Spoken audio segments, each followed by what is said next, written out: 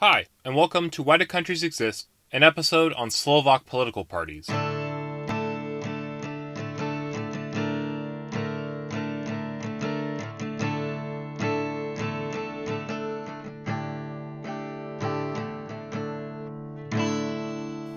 So welcome to this episode on Slovak parties. This episode was requested by someone on YouTube. If you want me to make an episode on another country's political parties, just let me know via email or in the comments, and I will get around to it at some point. I'd also like to thank Professor Kevin Deegan-Krause from Wayne State University for helping me out with this episode, along with both the SAS and PS parties for responding to my emails and helping me write their sections of the episode. Now, I like to give some background at the start of each of these, and all I really want to say for this episode is Slovak politics are very, very dynamic and in flux pretty much all the time. Parties that have traditionally been very important, like parties that represent the large Hungarian minority, and the Slovak Nationalist Party were completely removed from the legislature in the last election in 2020, while parties that were expected to make it in just barely missed out, and some of the biggest winners really were entirely unexpected.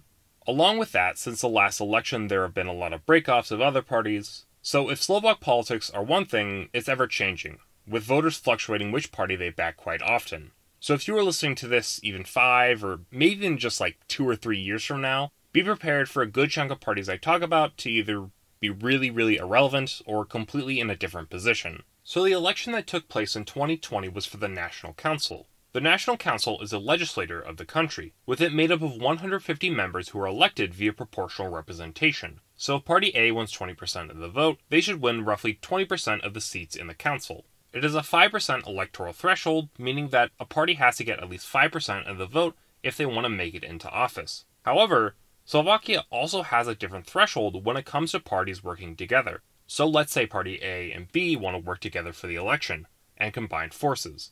Well, now they have to get 7% of the vote. And if Party C and D also want to work with Party A and B, then they have to get at least 10% of the vote. This will all be important for one of the future parties, so just keep that in mind. The National Council will elect the Prime Minister and their cabinet, along with helping create laws, budgets, and regulations. Slovakia is also a member of the EU, with it sending 14 representatives to sit in the EU Parliament. The first party we have is Obyčajní ľudia a nezávislé obyčajnosti, or Ordinary People and Independent Personalities, or OLaNO.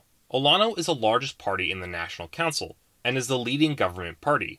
OLaNO combines populist and moderate conservative ideas and is overall center-right. It tries to capture a wide range of opinions, uniting over the desire to rid Slovakia of corruption. Its support base is fairly close to many average Slovakians, although they tend to be just slightly younger, slightly more likely to live in urban areas, and are slightly wealthier and more educated on average. A lot of support seems to come from the regions just outside the capital Bratislava, the west of the country, and in the city Košice. It has 53 seats in the National Council, and sends one member to EU Parliament, who sits with the European People's Party group. OLaNO is headed by Igor Matovic, the former Prime Minister of the country, and is currently one of the Deputy Prime Ministers, and is also currently the Minister of Finance. The current Prime Minister, Eduard Heger, is also a member of the party. One of OLaNO's main goals is removing corruption. It believes in increasing transparency, reducing bureaucracy, increasing the power law enforcement and courts have to prosecute corrupt officials, and wants increased independence for the Public Procurement Office. OLaNO is pro-EU and pro-NATO, supporting further European integration and NATO enlargement while also opposing migrant quotas. OLaNO also supports more direct democracy and the digitization of government services, wants to make raising a family cheaper and easier, opposes abortions, and wants increased opportunities for the Roma community by increased education. Also, on OLaNO's website, if you go to the About section, it has a list of all the people that have left or been forced out of office because of them. I don't know why, but something about it just seems so ballsy that I kind of have to respect it, and I wanted to mention it. Now, if you look at opinion polling currently, you'll notice OLaNO has seen a massive drop in the polls, and there are several factors for that. First off, OLaNO's win in the last election was in many ways a shock, since they only really saw a huge rise in the polls in the last month of the election. And since Slovak voters are so unreliable, their polling numbers have sort of naturally gone down. COVID also hasn't really helped. And with 12,000 COVID deaths in the country, opposition parties can use that as ammo against them. OLaNO also has been suffering from infighting with its coalition partners, with OLaNO leader Matovic being forced to step down as prime minister just a couple months ago due to pressure from his coalition partners. This infighting has led to questions about how effective they are at governments, and a general sense that OLaNO's populist arguments worked well in opposition, but as a leader of the country, they are struggling a bit. The next government coalition party is SMER-SD, or We Are Family. We Are Family is a Slovak nationalist and hard-right populist party. Its support base, interestingly enough, doesn't really line up with other nationalist parties throughout Europe. It gets a lot of support among younger voters who have often just started a family, and gets a decent amount of support among women. In 2016, a lot of its support base had a higher income than average and was more urban than the average voter, but I'm not sure if that still carries over today. In the last election, it got a lot of votes in the center of the country, and in Košice. It has 17 seats in the National Council. The party is headed by Boris Koller, who is a member and speaker of the National Council. Also Koller, fun fact, is the father of 11 children with 10 different women. We Are Family? More like, Koller is making a big family, huh? Huh? Please clap.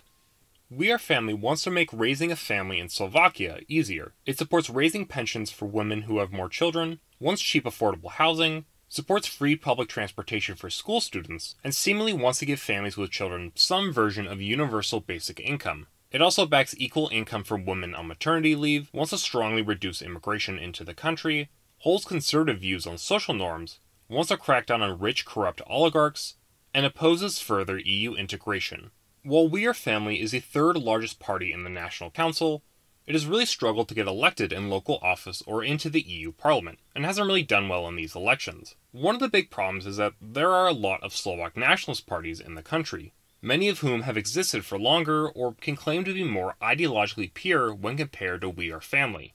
Also, apparently, several members of the party have connections, or alleged connections, with the Slovak mafia and organized crime, which has hurt their image. The third largest party in the ruling coalition is Sloboda a Solidarita, or Freedom and Solidarity, or SAS. SAS is a right-wing liberal party, and holds certain elements of libertarian, at least in the American context, ideals. It really likes to portray itself as the party of experts and of technical knowledge. It gets most of its support from people aged 25 to 50, are more likely to be male and not very religious, usually are university educated, and tend to have a higher income. They also get a lot of support among urban areas, especially in the capital Bratislava. It currently has 13 seats in the National Council and sends one member to EU Parliament, who sits in the European Conservative and Reformist group. The party is currently headed by Richard Sulik, who is one of the deputy prime ministers of the country and is also currently the Minister of Economy. SAS supports increased economic and social freedom. It wants to lower taxes, wants to cut down on bureaucracy, supports a limited welfare state and social security, and wants universal basic income. It supports Slovakia's membership within the EU and NATO, but also opposes increased integration within the EU, and dislikes the migrant quotas the EU has. It also supports women's reproductive rights, wants to decriminalize cannabis, wants to crack down on corruption, favors the digitization of government services, and is opposed to populist rhetoric. Now, SAS suffers the same problem many liberal parties throughout Europe tend to face. They often get accused by their opponents of really just representing the rich in the country, and not doing enough to protect those most vulnerable. SAS and OLaNO, while in coalition together, really have spent a lot of time arguing with each other, which doesn't necessarily make for a great and stable government. However, despite all of this, it seems unlikely the ruling coalition will break apart anytime soon, largely to keep the country stable under COVID. SAS also has been doing quite well in recent polling, so it seems unlikely it will disappear anytime soon. The last coalition partner is Zaludi, or For the People. Zaludi is a moderate liberal party, leaning slightly to the right but generally appealing to centrist.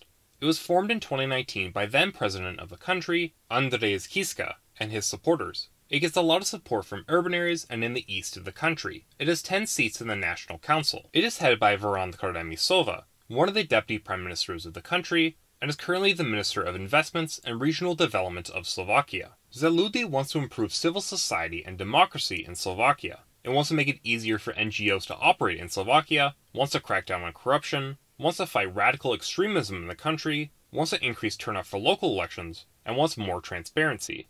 It is pro-EU and pro-NATO, and wants to reform the electoral system so parties aren't elected by the national vote, but instead by a regional vote, and wants to set the number of seats in the National Council to whatever it is based on turnout. It also wants to increase social security and welfare spending towards the Roma community, and wants to do more to protect and promote their culture. It wants to make state-owned businesses profitable and remove political appointees within them, and wants to increase state spending on cultural activities. Zaludi will base largely around the ideas of Kiska, no longer has Kiska as a member due to him retiring from politics.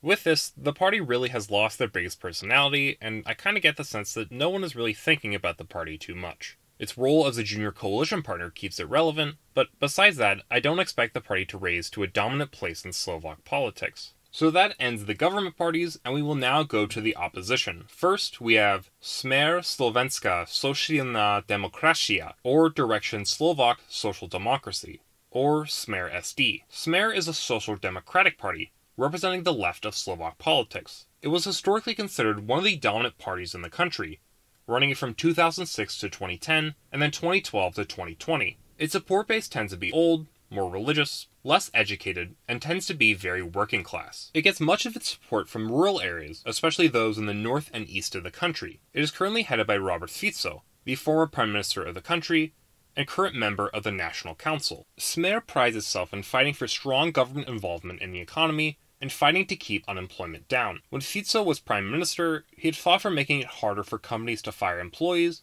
wanted to give free lunches to school children, and tried to protect the welfare state in the country. SMER is pro-EU, supporting the euro and continued integration within Europe, but has opposed antagonizing Russia and opposes sanctions on Russia. The party has used nationalist and populist sentiment to attack its opponents and gain support, such as earlier this year when Fico said, while comparing himself to the current government, that he cared more about the spiritual needs of Slovakia than the physical needs of homosexuals, and has historically opposed immigration. The biggest complaint people have against SMER is that they are generally considered to be widely corrupt. While in office, the party was accused of stealing billions of euros, which were given to either state officials or their friends, depriving the state of these funds. The most infamous governance scandal happened back in 2018, when high-ranking members of the party were accused of aiding the killing of an investigative journalist, Jan Kuciak, and his fiancée. It seems like almost all parties have categorically rejected working with SMER, both because of the corruption allegations, and because they fear working with SMER might hurt their chances in the next election.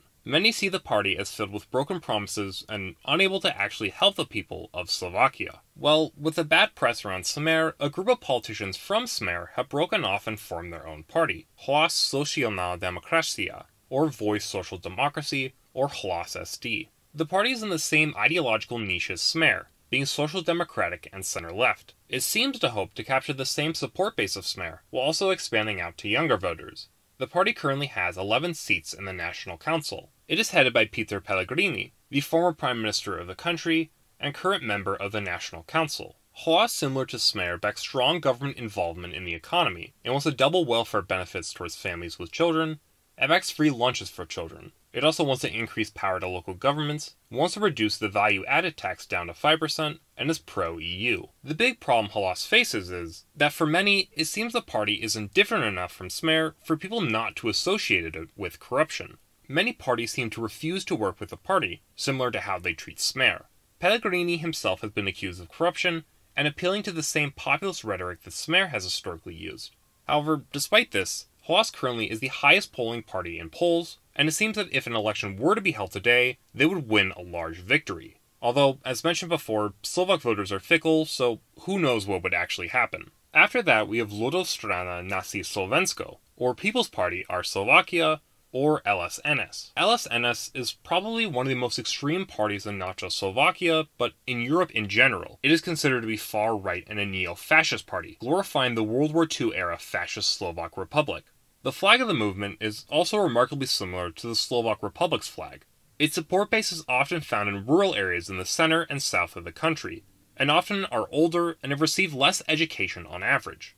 It currently has 9 seats in the National Council. It is currently headed by Marian Kotabela, the former governor of the Bansk-Bistrița region, and currently a member of the National Council. The party's far-right views means it supports nationalistic social policy and criticizing both unregulated capitalism along with Marxist economics. It favors a mixed corporatist economy, with the state playing a leading role in the economy, and wants to nationalize the healthcare sector and make college free. It is strongly anti-EU and anti-NATO, seeing Slovakia's NATO membership as turning Slovakia effectively into an American puppet state, and advocates leaving both organizations and aligning with Russia and its allies. It has earned a reputation of holding hostile views towards the Roma community, advocating for a paramilitary organization to be formed to patrol and monitor Roma communities and crack down on crime occurring there. It also argues for a ban on abortion, wants to remove non-European immigrants and specifically Muslim immigrants from the country, opposes the LGBTQ community, wants to reduce the size of the National Council, and wants to introduce a 15% tax rate. LSNS is, if you couldn't guess, hated by many segments of society within Slovakia for its radical, extremist, and hateful views.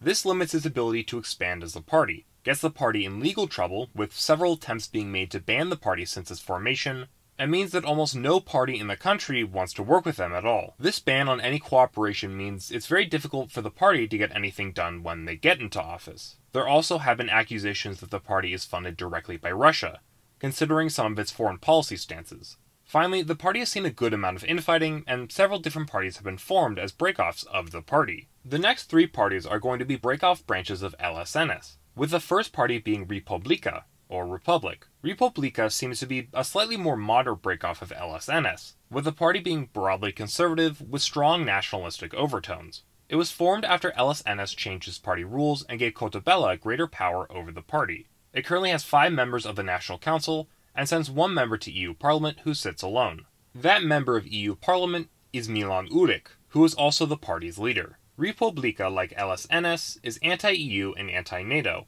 but doesn't actually want to leave the EU, instead wanting the Union to be purely economic, and opposes political integration. It also argues for a mixed economy, wants to lower taxes for the average citizen, backs socially conservative values, and is in favor of volunteer vaccination. While REPUBLIKA is a more moderate LSNS, it's too young to really separate from LSNS, and thus it faces many of the same problems LSNS faces.